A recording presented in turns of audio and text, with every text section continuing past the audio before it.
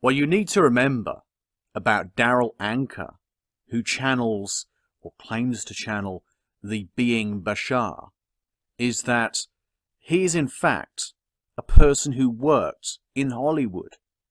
He has a background around actors and film production, including science fiction. Darryl began his career in Hollywood as a special effects designer and worked on various films including Star Trek the Motion Picture, Die Hard, but he's even worked on more modern productions such as Pirates of the Caribbean, I, Robot, and Iron Man. And when you look into his career, he has a long history of working with a variety of films in various roles, sometimes as himself, as a writer, as a producer, as a director.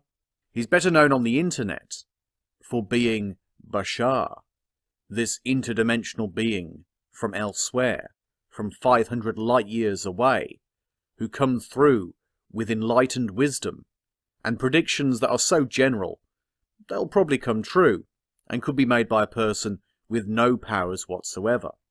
His character Bashar allows him to make a greater living than he would otherwise. Despite being a talented man, he has his limitations, and he doesn't get work all the time.